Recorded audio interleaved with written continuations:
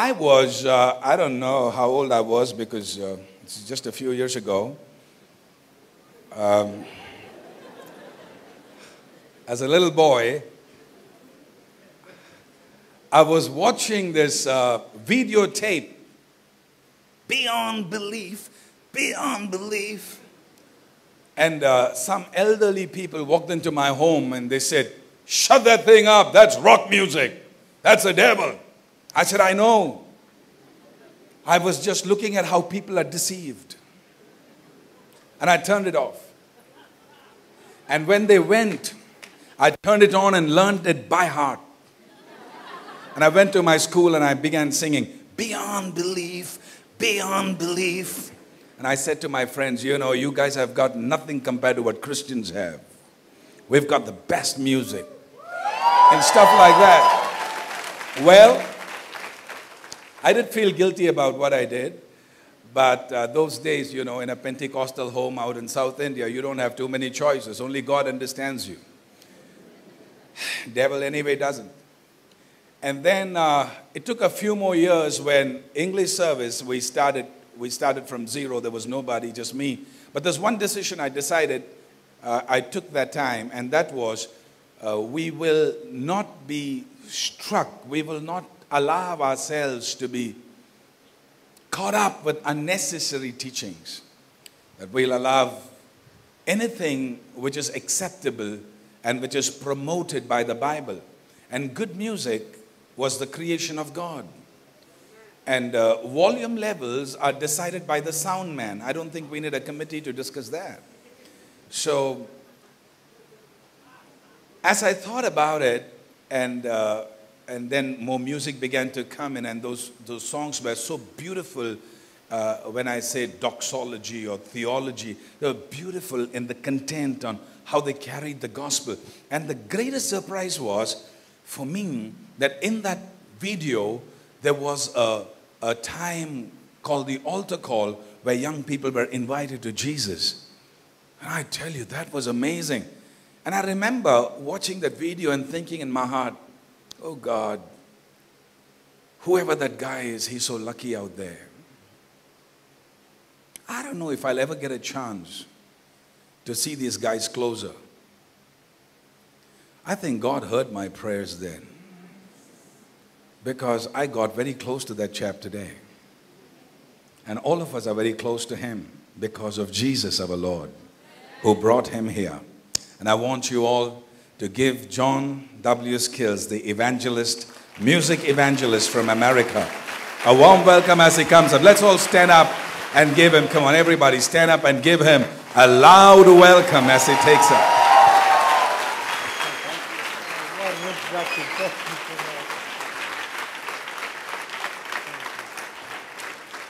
Thank you so much. I am totally blessed. Please, everybody sit down. Sit down, please. Let's be comfortable today because I've got some stuff to say. I am absolutely excited about being here because I have traveled all the way around the world to see more of my brothers and sisters. We are family. I'm so excited to see the numbers that are here because who says the Christian faith is getting smaller? It's said all over the world, but I'm telling you, every time I go to a different country, I just see the numbers growing and growing and growing. In other words, the world doesn't want the truth. That's okay. We know the truth. We see the numbers growing in mighty ways. And why? Because Jesus Christ is Lord. No other. Jesus Christ is Lord. Now, it took me a long time to realize that. I was 30 when I finally became a Christian. And a lot went on before that time.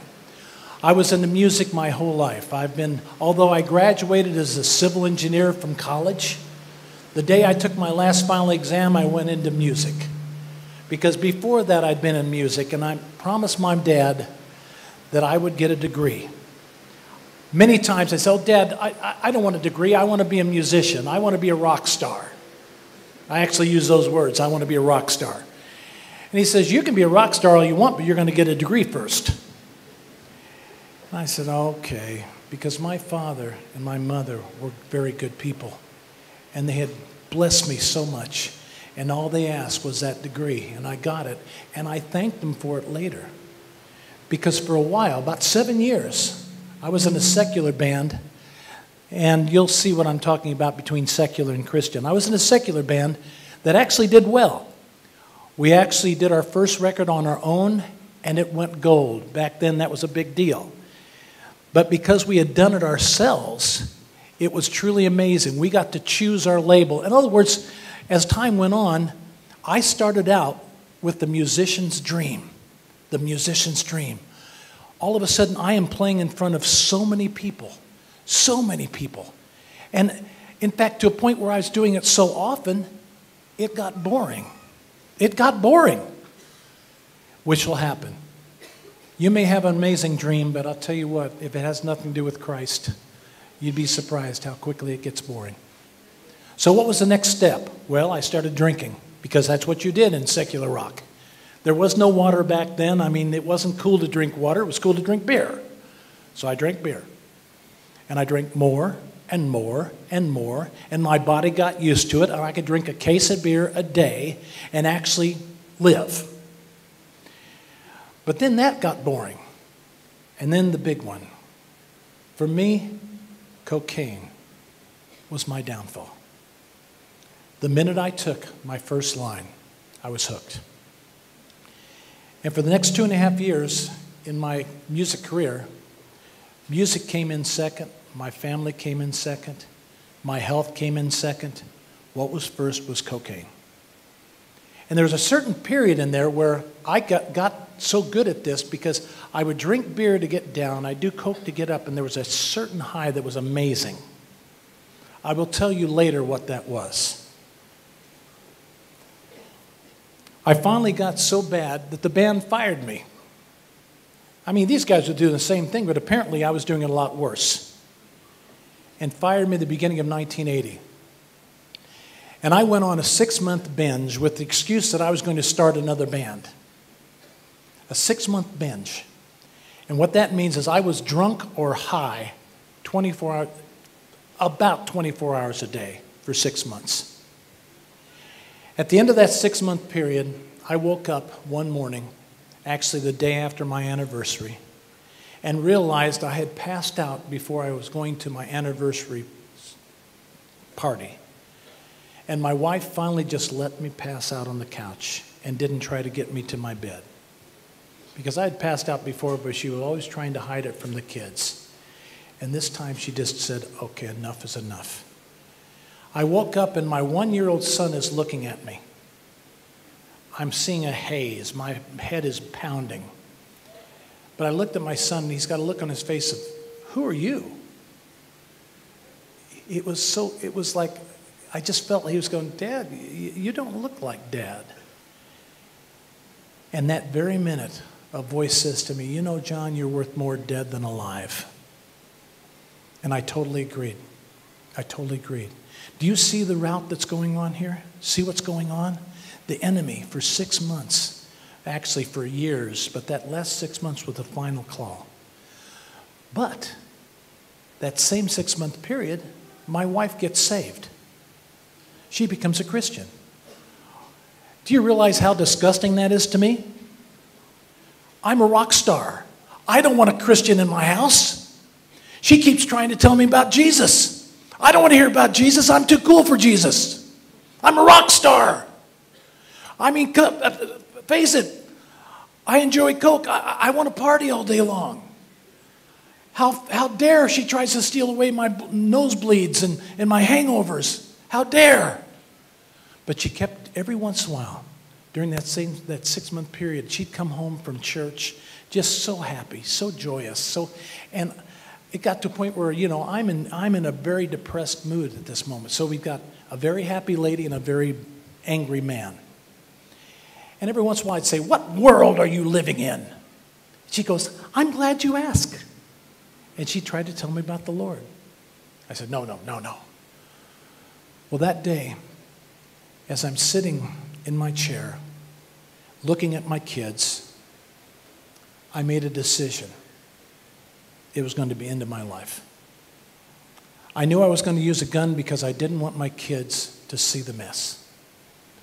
So I sat there determining what kind of pills I could get that would be as quick and painless as possible. And I can remember, as if it was yesterday, I can remember sitting and thinking, okay, I think I can get this. My wife taps me on the shoulder and says, now remember, John, you promised you'd come and talk to my pastor. I says, when? Last night when you were drunk. How do you argue? But I did. I said, okay, fine. Okay, if I said that, that's fine. But I went there with the attitude of it's not going to change a thing. I already knew what I was going to do. I made the plan. I'm the king of my castle. So I went to the church with an attitude. Actually, it wasn't a church. It was a pastor's house. But I didn't realize the pastor's house had the Holy Spirit. I went in with an attitude.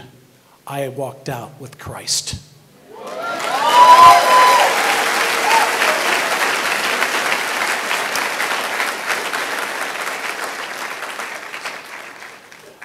When I was there, the pastor was very, very adamant about it. Because I walked in with it. Well, you know Jesus? Yeah, I'm an American. I go to church twice a year. Yeah. That didn't make him happy at all. You don't know Jesus. You don't know Jesus that loves you. You don't know Jesus has a plan for your life. You don't know Jesus that's here right now tonight. You don't know the Jesus that knows exactly what you're thinking. Boom, boom. Next thing I know, I'm sitting down going, what is going on? Comes up, you want to know Jesus? It was the best head shake I ever made. Walked out that night, guys, with Jesus Christ walking beside me from now on. Praise God. Think about it. It sometimes fascinates me to see folks that aren't part of the body of Christ, how they can choose to face this world, the world's problems, without Him. We have the opportunity to have the God of the universe standing behind us, often standing before us, taking the onslaughts, and people question it. Oh my gosh. It's like, I want to offer you everything.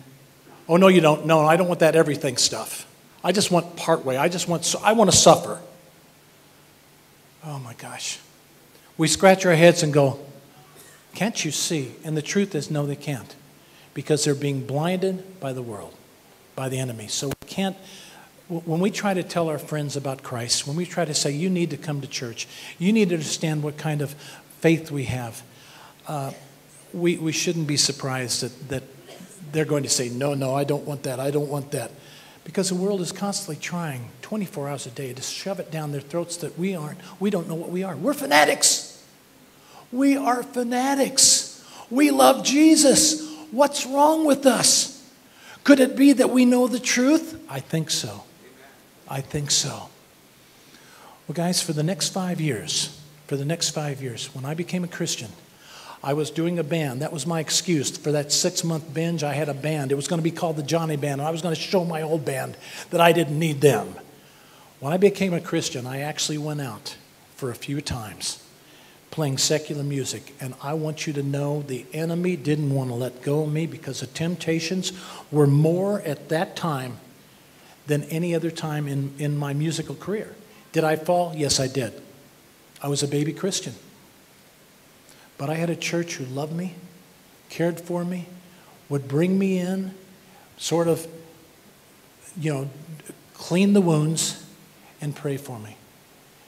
And in a very short time, all of a sudden, I just said, you know what, I can't take this music anymore. And you got to understand, that was my life. What came first in everything was music. Second to my family, second to my health, everything except cocaine. But to me, cocaine was music at this time. So when I gave it up, it was a whole new world. I gave it to God. I said, Lord, I don't know what else to do. I can't do this. And my wife basically said, you give up music or me. That helped out a little too. In fact, she comes in at perfect times. I mean, it's always, still does. But it was a whole new life, and I started all over. That's when my dad's insistence on engineering came in very handy. God bless him.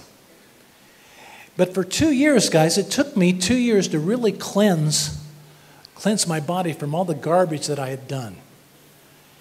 And one day I woke up going, man, I feel great. What is this? It feels great. And I realized, remember that high that I would get between beer and cocaine that was that perfect high? It was sobriety. Sobriety, what God wants to give me for free. The enemy was charging me big bucks, as usual.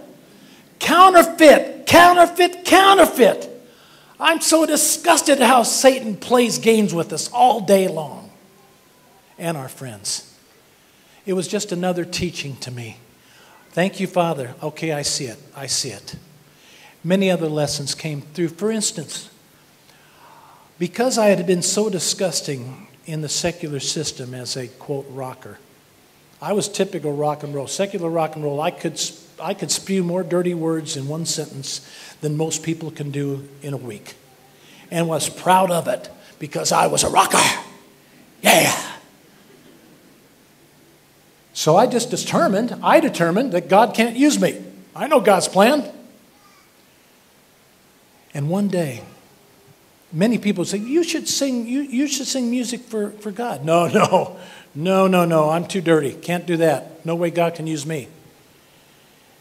And one day, and I wish I could say exactly the time or whatever, but there was a time when God says, John, exactly what sin is it that you've done that's greater than the blood of Jesus Christ? That was an eye-opener, guys. Remember, there's not one sin any of us can ever do that is greater than the blood of God. Praise God.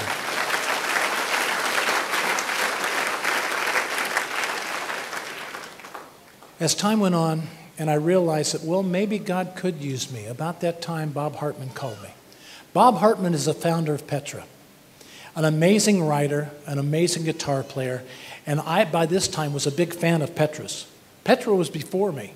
They had a great singer before me, and when Bob called me, I thought he was kidding. In fact, I thought it was somebody playing a joke on me. And I realized it was Bob Hartman. I said, well, what about the other singer? What about Greg? And he goes, oh, just trust me. It's God's will that we separate. I said, okay. And he says, would you consider singing? I said, yeah, let's do it right now. Let's do it. He goes, well, don't you think you should pray about it? Yeah, I guess so. But I looked at my wife, who, remember, has said it's either music or me before. And I'm thinking, oh my gosh, there's no way. My wife, there's no way she's going to let me sing. And I see her in the kitchen. Apparently she knew what Bob was going to ask, and she is dancing and praising God and going, praise God, this is all, thank you, Jesus. I'm going, well, maybe I'm going to get to sing after all. 6 months later, we did pray about it, and we knew. God had prepared us before, and that's another long story. 6 months later, I'm singing in Brisbane, Australia, the first time in seven years sober. It was freaky. Blew out my throat after 3 songs because I was so excited that I got a second chance. And praise God, the guys in Petra were so giving and so understanding that they put up with me for almost 3 to 6 months. You never knew if I was going to blow my throat out because I just wanted to do it so bad. And so finally we settled down, and for the next 20 years, I have seen brothers and sisters all over the world. And I want to tell you right now, I want to encourage you, we are not a dying breed. We are a growing family, and we need to stand strong.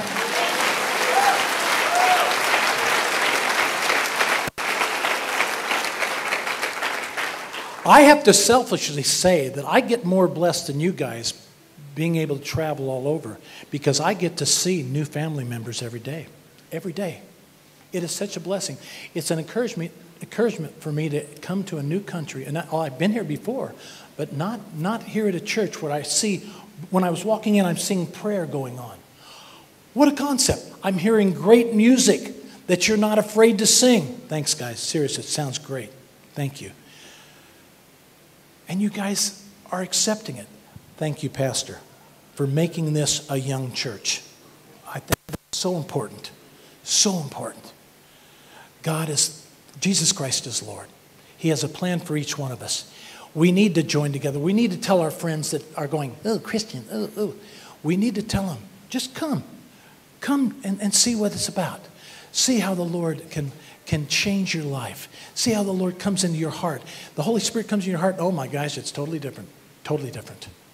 But guys, I do thank you for your time today. I hope that I didn't bore you. I hope that you understand my heart saying, my testimony. In Revelations 12:11, it says, by his blood and by our testimony. He shed his blood for us.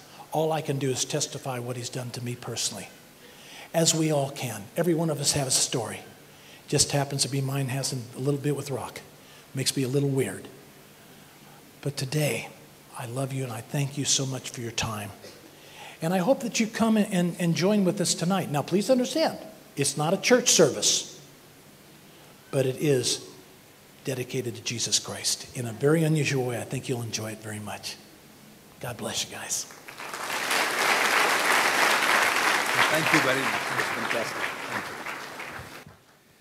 I just feel that as evangelist John shared his life testimony and spoke to us, we are, as a church, blessed. But I feel in my heart, maybe some of you today want to make a decision. Maybe you are on drugs. Maybe you're planning about experimenting with it. Maybe you're not sure about your decision for Jesus. Maybe you're coming to church, but you're not sure about heaven. Maybe you're thinking that music is greater than God. I don't know. You could be anywhere in that spectrum. But today, I think it's a good opportunity for you to receive Christ the way evangelist John did it. From the heights of his career, he came to a greater height on the cross, at the cross in Jesus. Would you like today to give your life to Jesus? And I tell you one thing. When you give your life to Jesus, it's actually no big deal, because you're actually giving your life to someone called Jesus, the Son of God, who already gave his life for you. And you're just returning your life to him. And when he took that bread and broke it, it multiplied. And it was a miracle. When he takes you, he may break some of your characters. He may change some things. But it will be blessed. It will be multiplied. You will never be who you were. God has a plan for you. I want to pray with you. Every eyes closed, every heads bowed for a minute. How many of you young people, I tell you, God loves you the way you are, but he wants to be closer to you. But today, you want to give your life to Jesus. Testimony. His story spoke so clearly to you by the power of the Holy Spirit, that Jesus wants to change you. He wants you to give up some things in life. It may not be drugs. It could be something else. But today you want to begin following Jesus in a brand new way. You want to receive him as your Lord. You want to move one step closer to him. Such people, wherever you are seated, I'm going to request you to raise your hand as we pray for you. Jesus was not ashamed to die on the cross in public light. Why should you be ashamed to make your decision? Wherever you are, lift that hand up. Wow, that's fantastic. I see hands going up all over the place. That's fantastic. Wherever you are, would you like to stand for a minute? Every eyes closed, every heads bowed down. Just the people who raised your hands, stand up wherever you are. Stand up wherever you are. You're making a decision that you will never be the same again. You're making a decision that by God's grace, you're going to start a new life. I see, I don't know how many, is it more than 100 young people, old people standing up? I want you to know from today, a new history begins in your life. Wherever you're standing, just repeat this prayer after me. With confidence, with faith, say this: Lord Jesus, today I receive you as my Lord, as my Savior. Please forgive me of all my past sins. From today, I want to live as your child. Fill me with your Holy Spirit. Strengthen me to walk according to the Bible. I receive Jesus as my Lord. I believe you died on the cross to carry my sin. After you were buried, you rose from the dead and you're alive. I believe you're the Son of God. In Jesus' name, I rebuke, I command every evil to get out of my life. In Jesus' name, amen. While you're standing, I request the church to give them a warm welcome into the kingdom of God. You're welcome. You're welcome. Please be seated. God bless you. Hallelujah.